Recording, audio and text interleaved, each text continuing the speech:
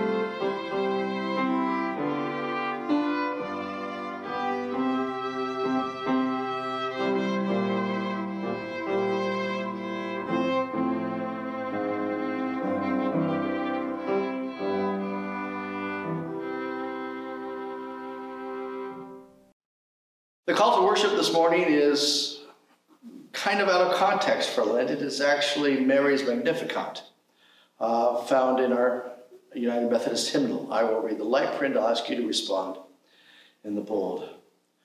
My soul proclaims the greatness of the Lord. My spirit rejoices in God, my Savior, who has looked with favor on me, a lowly servant. For this day all generations shall call me blessed.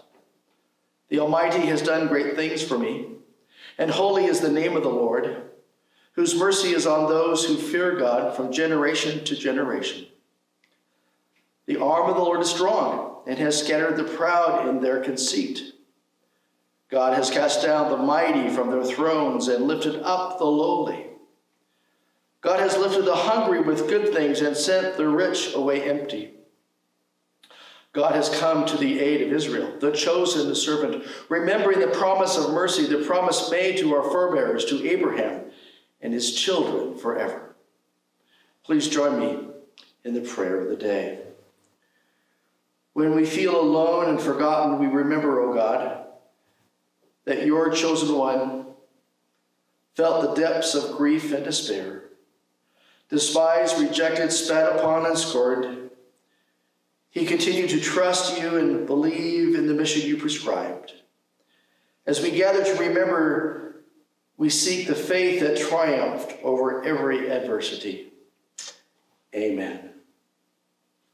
Our next hymn, O Love Divine, What Hast Thou Done, is a poignant meditation on the cross. And the text was originally entitled Desiring to Love. Wesley placed it among the hymns of describing the goodness of God in his 1780 collection, where it served to ground and illustrate the call to repentance. It is appropriate during this season of Lent. The sense of penitential gratitude deepens with the gravity of the scene remembered and is enhanced by the rhythm of the melody. Let us sing, O Love Divine, what hast thou done?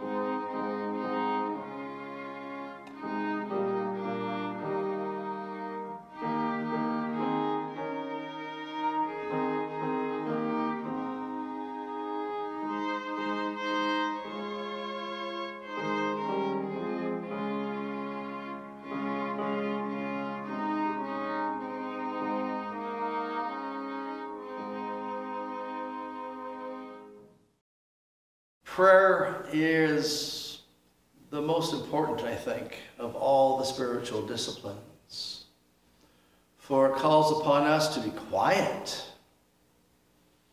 to focus, to surrender, and to share. So let us do those things now. Oh God, you rob death of its sting. You cause graves to set free their captives. You assemble and enliven dry bones strewn amid barren fields. through the grace of the Holy Spirit, sent forth Christ. Our mortal lives are aflame with your presence and redeemed by your love. You hear the voice of our prayers, inclining your ear to our needs. We give you thanks for your indulgence, your kindness and care. We owe our lives to your righteous salvation and the gift of your Son. We are the people of your compassion, your judgment, and your justice. You are our God, and we give you the praise due your name.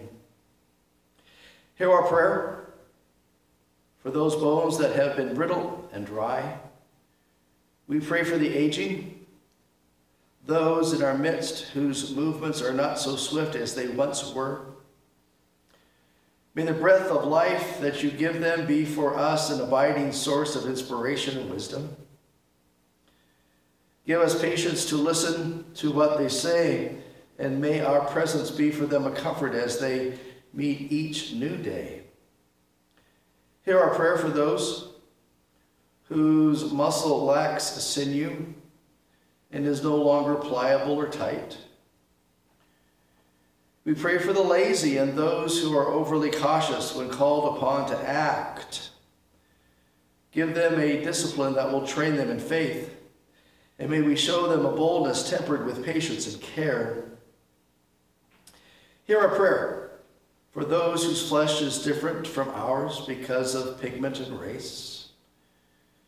We pray for sisters and brothers of all colors who give radiance to Christ's church. Assemble our diverse gifts in a vivid display of our common baptism in Christ, and set ablaze the unity of our witness with the Holy Spirit, who binds us as one. So breathe on us, breath of God, and fill with us life anew, that we may love what you love and do what you would do. And we pray all these things in the name of your Son, Jesus, who taught his disciples when they prayed to say, Our Father, who art in heaven, hallowed be thy name. Thy kingdom come, thy will be done on earth as it is in heaven. Give us this day our daily bread. Forgive us our trespasses, as we forgive those who trespass against us. And lead us not into temptation, but deliver us from evil. For thine is the kingdom and the power and the glory forever. Amen. Junior high summer camp was a long time ago for me. But I do remember that one evening, Rick, our cabin counselor, spoke to everyone around the campfire.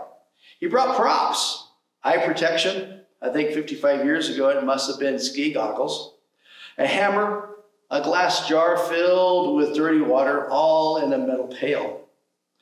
And Rick said something like this: God is holy and just. That is why God cannot let our sins go unpunished. And with that, he put on his goggles, raised the hammer, and brought it down upon the jar. The campers in the front row cringed as they shielded themselves from the incoming shards of glass. At the last moment, Rick diverted the path of the hammer, causing it to miss the glass jar. He went on to say, in an act of grace, Jesus Christ came to us in order to save us from God's righteousness and most deserving wrath. Rick then took the metal pail, turned it upside down, and placed it over the jar of yucky water. He said, like this bucket, Jesus Christ is our protective shield. And he then proceeded to whack the heck out of the bucket, making a terrible racket, saying God satisfied his wrath by punishing Jesus instead of us. Well, this demonstration scared a lot of kids, first physically and then probably spiritually. I'm sure that the gospel message is not believe in Jesus Christ so he will save you from God. As we come to Friday of Holy Week, I am taking a divergent course, which, after tolerating me for nearly 6 years, you should be quite used to. When we, as followers of Christ, come to the cross, we must be ready to confess its significance. Paul writes to the Colossians about the significance of the cross. So that you may lead your lives worthy of the Lord, fully pleasing to him, as you bear fruit in every good work, and as you grow in the knowledge of God. But unlike Rick, my cabin counselor, we need to be wise enough to understand that the significance of the crucifixion cannot be explained with a few household items. The misconception of the cross comes from our inadequate understanding of Jesus Christ, which he sought to accomplish before Good Friday. In no way what I'm telling you that what you know about the crucifixion is wrong. Rather, what I'm telling you is that what you know about the crucifixion is not 100% complete. There's more to it. And so I would like to go back into the future, like Christopher Lloyd and his movie, to focus on an incident far removed from the halls of power in Jerusalem to Jesus' hometown of Nazareth. Neither do I want to focus on the Friday of Holy Week, but rather to go back to the beginning when our Lord publicly declared what his messianic mission was to be all about. Those who heard Jesus' words that they were initially captivated and drawn to Jesus, they would, by the time he sat down, would be furious at what he said. Our call to worship this morning comes from Luke's Gospel, Mary's Magnificat. Mary spoke about her son toppling rulers from their thrones. And last Christmas, Betty Lane spoke about Anna and Simeon and how Simeon had been introduced to the baby Jesus, referring him to as the Messiah and the glory of Israel. And Simeon's words will be our benediction. With all those anticipations after his baptism, Jesus ventures into the wilderness to confront the devil. Endowed by the Spirit, Jesus returns home to Nazareth, where in his home synagogue everyone turns out to see the local boy who made good, and he opens the Isaiah scroll and reads these words from Luke 4, starting with verse 18. The Spirit of the Lord is upon me, because he has anointed me to bring good news to the poor. He has sent me to proclaim release to the captives and recovery of sight to the blind, to let the oppressed go free, to proclaim the year of the Lord's favor. And after reading this very famous messianic passage, he sits down and he says, "Today, the scripture has been fulfilled in your hearing." Imagine if you were there. You might have heard people asking the person sitting next to them, "Is Mary and Joseph's son saying what I think he is saying?" In a small town like Nazareth, like the TV show Cheers, where everyone knows your name, there might have been some elderly folk thinking and nodding. Then those rumors of Mary's son are true. He is the Messiah. All spoke well of him and were amazed at the gracious words that had come from his mouth. And they said, "Is not this Joseph's son?" The people of Nazareth felt this way because they believed what they were the ones whom Isaiah wrote about. They were gracious because they thought Jesus was talking about them. We are the poor who have been oppressed. We are the ones imprisoned by Rome. The year of the Lord's favor is the year of Jubilee, which happens every 75 years, where all the property gets restored to its original owners, and all of those who are imprisoned or enslaved are set free. So no wonder the people of Israel, and especially the people there in Nazareth, thought so highly of their boy wonder. He was going to win them their freedom. What Jesus had shared so far was pleasing to their eyes. But then he went on to clarify his messianic mission. Truly, I tell you, no prophet is accepted in the prophet's hometown. But the truth is, there are many widows in Israel during the time of Elijah, when the heaven was shut up 3 years and 6 months, and there was a severe famine over all the land. Yet Elijah was sent to none of them except to a Gentile widow at Zarephath in Sidon.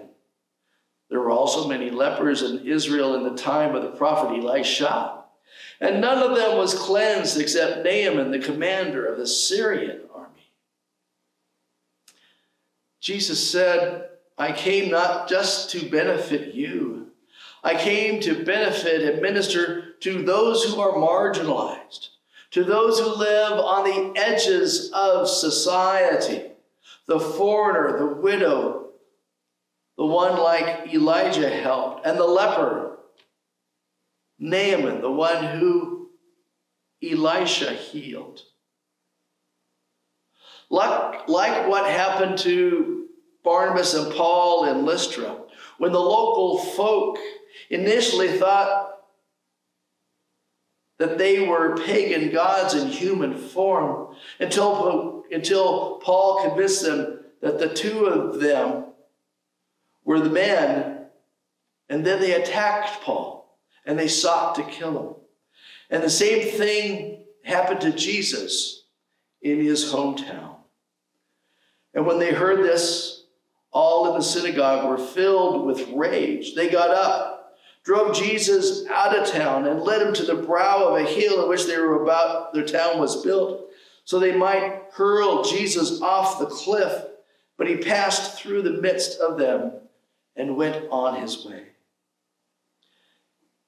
If only Jesus had come to earth to die for our sins so that we might have life, then he wouldn't need to accomplish that mission. All that Jesus needed was just that first week. He could have showed up like he did here in Luke 4, preach a contentious and controversial message, infuriate his leaders, and die right there that day. To have died that way, he would have had, on the outskirts of Nazareth, would have been significant. Every year, during the Jewish High Holy Days, is the Day of Atonement, where the Jewish people collectively make amends for their sins. The high priest takes a goat, lays his hands upon the animal's head, and confesses all the sins of the people of Israel, transferring them onto the goat. The animal then would be taken into the wilderness to be left there alone and die. Over the centuries, some goats were very cooperative in dying.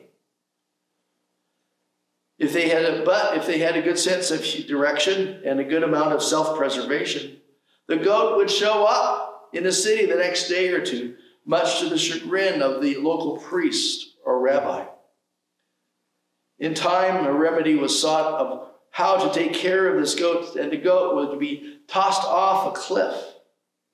So if dying for our sins was Jesus' sole mission, then being tossed off a cliff would have been ideal.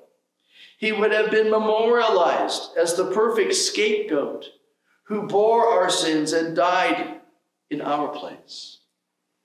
But going any further down this rabbit hole, we run the risk of kneeling at the base of a cliff or tattooing on our arms goats or having people like me pitching billy goats off the church roof. The significance should not be lost. That Jesus had the opportunity to die like a scapegoat on the Day of Atonement. But he chose instead to lay down his life at Passover, taking on the role of the sacrificial lamb. But when the crowd in Nazareth tried to kill him, he simply walked right by them and left them. Apparently, that wasn't the right time. There was more for him to accomplish before he would lay down his life.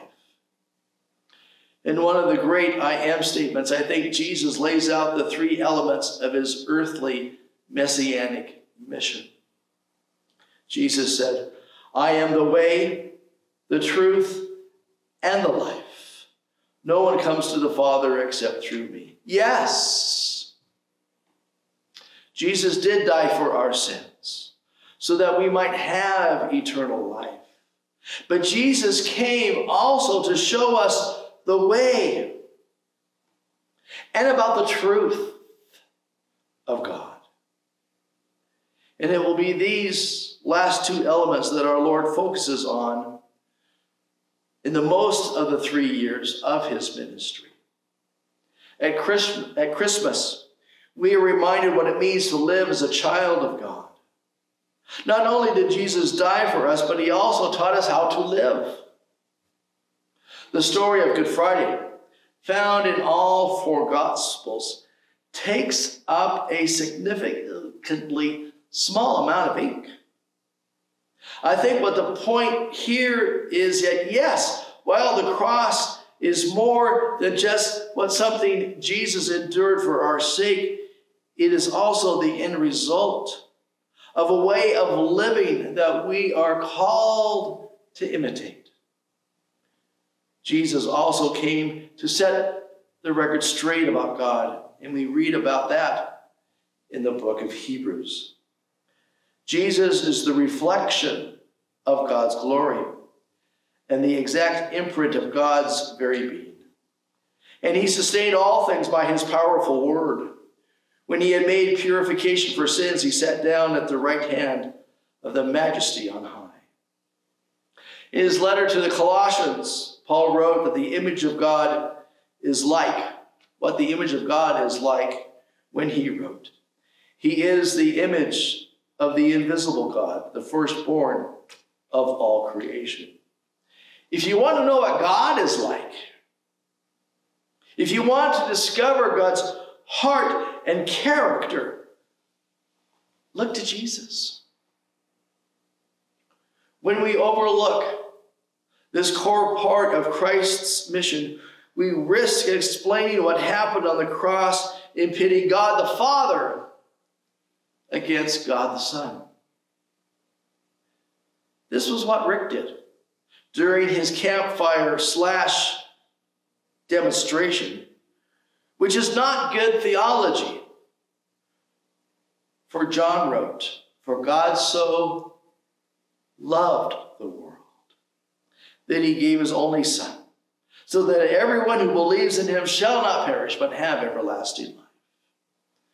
And Paul wrote to Corinth, "That is, in Christ God has reconciled the world to himself, not counting their trespasses against them, and entrusting the message of reconciliation to us." So God is not like a hammer. So then who is holding the hammer? It is interesting that Jesus read from Isaiah 61, but he stopped mid-sentence. He did not complete Isaiah's thought to proclaim the year of the Lord's favor and the day of vengeance of God, and to comfort all who mourn. Jesus left off the reference to God's divine judgment against Israel's enemies. Normally, we shouldn't make too much of an omission. Our Lord had to stop somewhere from reading Isaiah's scroll.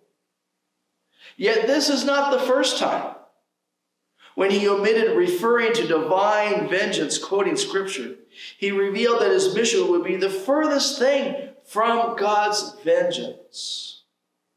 While Elijah and Elisha were not exactly cut from the same bolt of cloth as the Messiah, for rarely did these Old Testament prophets show mercy to outsiders. Elijah slaughtered the prophets of Baal, all 450 of them. Elisha as well took things personally, sometimes too personally at times. Once he cursed a group of teenagers, making fun of his bald head. So it is significant that our Lord would use Elijah and Elisha as paragons of virtue. Christ's mission is one of virtue and mercy, not vengeance. Likewise, he calls the church to follow a similar path. There is a growing movement in the United States called Christian nationalism, which is gaining traction in Protestant churches. This fascist ideology is based upon vengeance of those who speak differently than us, who look differently than us, rather than being devoted to the gospel of mercy and love. Getting even with those who have wronged us is both healing for us and them, which should always be our goal. Our aim is to treat others in ways that promote their healing and their wholeness. Living with a spirit of mercy makes all the differences in the world. The world's message is loud and clear. Undocumented immigrants don't deserve our help. The biblical message is always one of offering mercy to the stranger in our midst.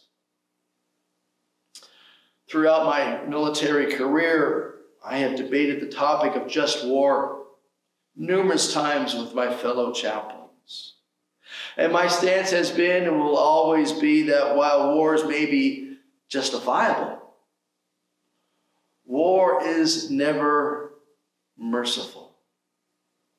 For we are called to be merciful just as God is. On a dangerous seacoast where shipwrecks often occur, there was once a crude little life-saving station. The building was just a hut, and there was only one boat. And a few devoted members kept a constant watch over the sea with no thought for themselves, and they went out night and day tirelessly searching for the lost. Some of those who were saved and various others living in the surrounding community wanted to become associated with the station and give up their time and money and effort for the support of this work.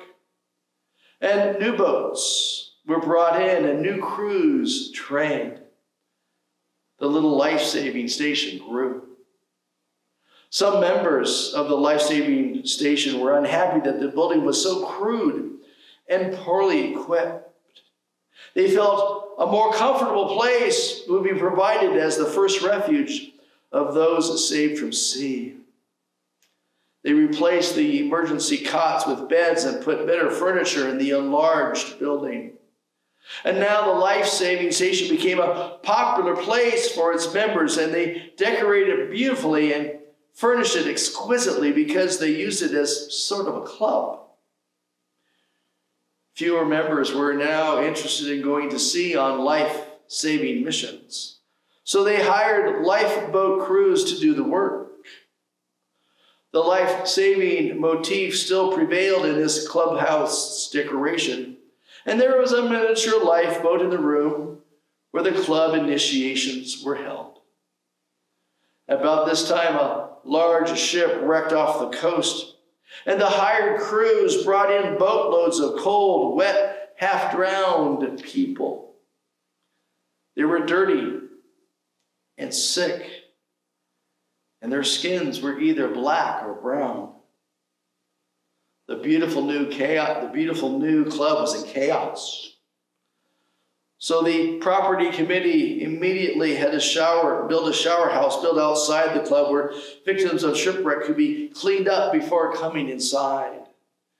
At the next meeting, there was a split in the club membership. Most of the members wanted to stop the club's life-saving activities since they were unpleasant and a hindrance to the normal social life of the club. Some members insisted upon life-saving as their primary purpose and pointed out that that's where there was still called a life-saving station. They were finally voted down and told that if they wanted to save lives of all the various kinds of people who were shipwrecked in those waters, they should begin their own life-saving station somewhere else. As the years went by, the new station experienced the same changes as the old. It evolved into a club, and yet another life-saving station was founded. History continues to repeat itself, and if you visit that sea today, you will find a number of exclusive clubs along the shore. Shipwrecks are frequent in those waters, but very few life-saving boats goes out to look for survivors. Let us pray. As we look upon your cross, O Christ, filled with wonder and with awe, at the love that brought you to it, humbly we confess that we have no offering meet for such a love, no gift fit for a sacrifice. You were willing to go to the cross so that women and men might forever be haunted by its sign, might return to the foot of the cross to be melted and broken down in the knowledge of your love for us. When we see a love like that, the love of God yearning for the hearts of his children, we only know that love can respond. We acknowledge, O Lord, that there is so little in us that is lovable. So often we are not lovely in our thoughts, in our words, or in our deeds. And yet you still love us with a love that neither ebbs nor flows, a love that does not grow weary, but is constant year after year. Oh God, may our hearts be opened to that love today, with bright skies above us, fields and woods and gardens bursting with new life and beauty. How we can be able to respond, with clear notes of bird songs challenging us to praise, with very low shrubs and blooming trees catching new life and beauty. Our hearts indeed would proclaim you, O Lord, and we would invite you to reign over us and make us truly yours. May your healing love invade our innermost parts, healing sorrow, pain, frustration, defeat, and despair. All of these things we pray in the name of your Son, Jesus. And all of us people said, Amen.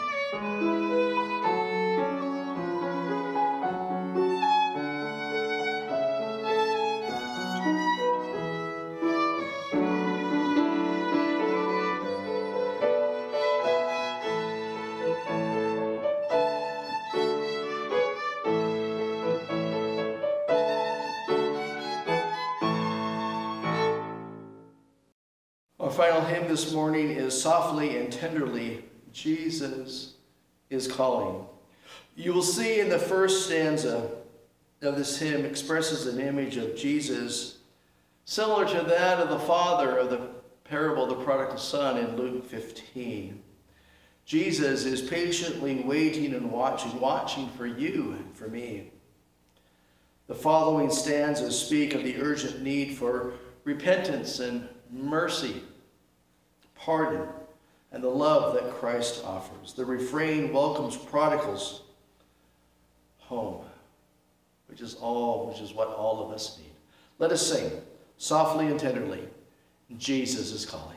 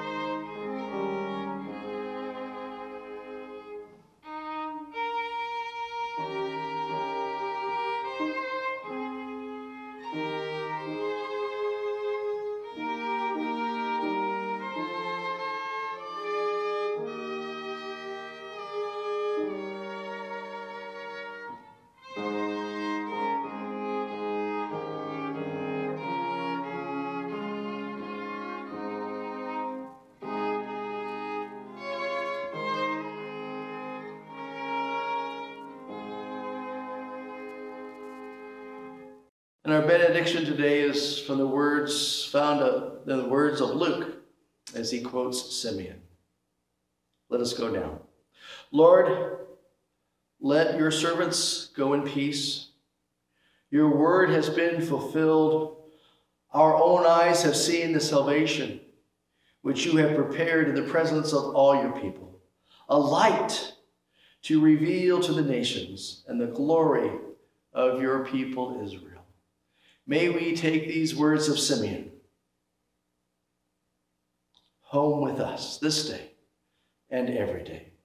Go in peace.